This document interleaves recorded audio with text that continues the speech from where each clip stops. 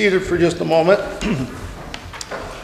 We did get a letter yesterday from the Smiths, missionaries to Argentina, and probably pretty much stuck in Texas for a while or for the rest of their life, as their health is not well, and God's allowed their visas to expire, so they can't get them back and different things. But anyway, this is good, and I hope you get the understanding of their situation. It's tough for a missionary who doesn't want to retire and doesn't ever plan on retiring. It's kind of like a preacher that doesn't plan on retiring, but someday the Lord will take the preacher out of there, and someday the missionary will be through, and you have to accept that.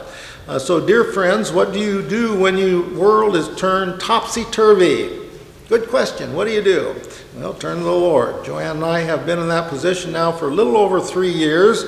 You have been alongside praying for us and sacrificing so we could continue to help the ministry of Buenos Aires and have some semblance of normal where God has planted us.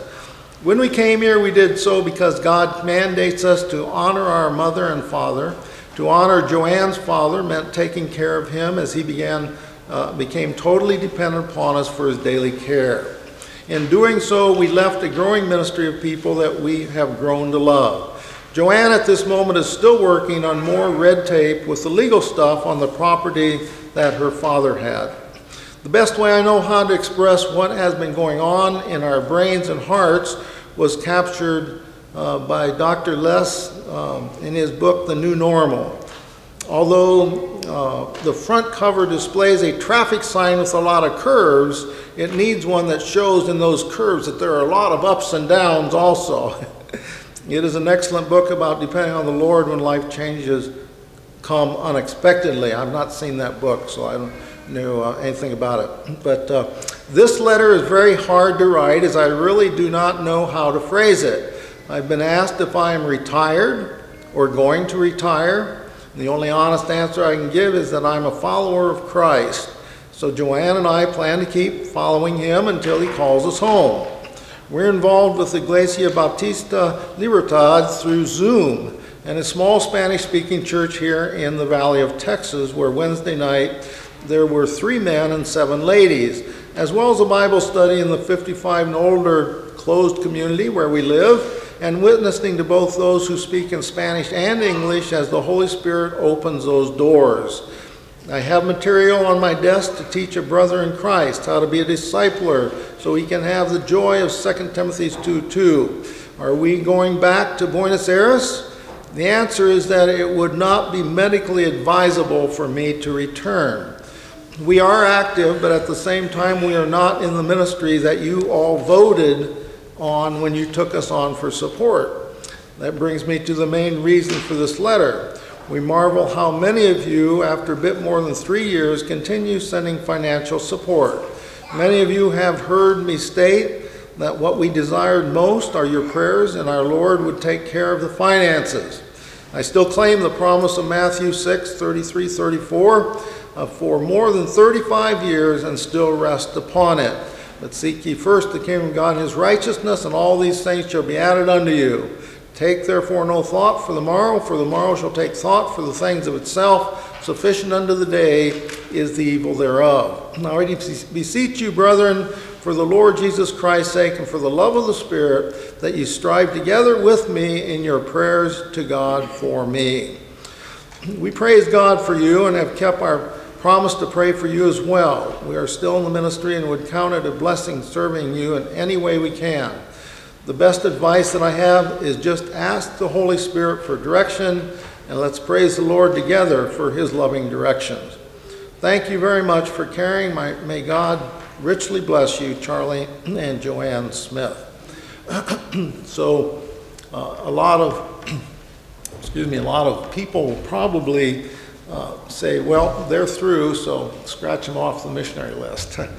Well, we tend to help those people. We've helped them out when they came back from Argentina because of the needs they had and others didn't know about. And the Lord gave us opportunity to help them then and over the years. So pray about that. And They pray for us all the time. They pray for our church.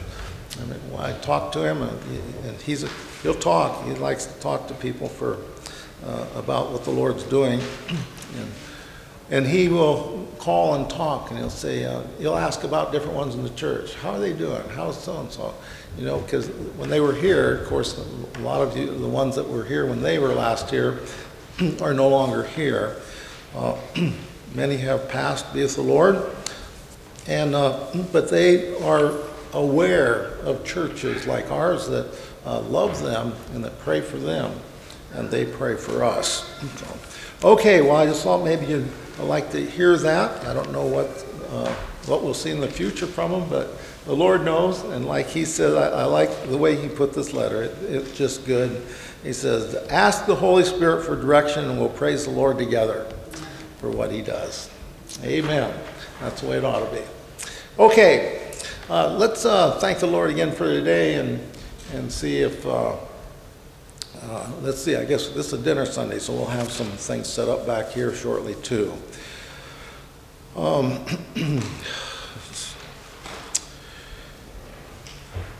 Brother Finch, would you thank the Lord? Our gracious and heavenly Father, thank you that we can gather to study and learn from your word. Thank you for this day. Thank you for your Son to shed his blood on Calvary.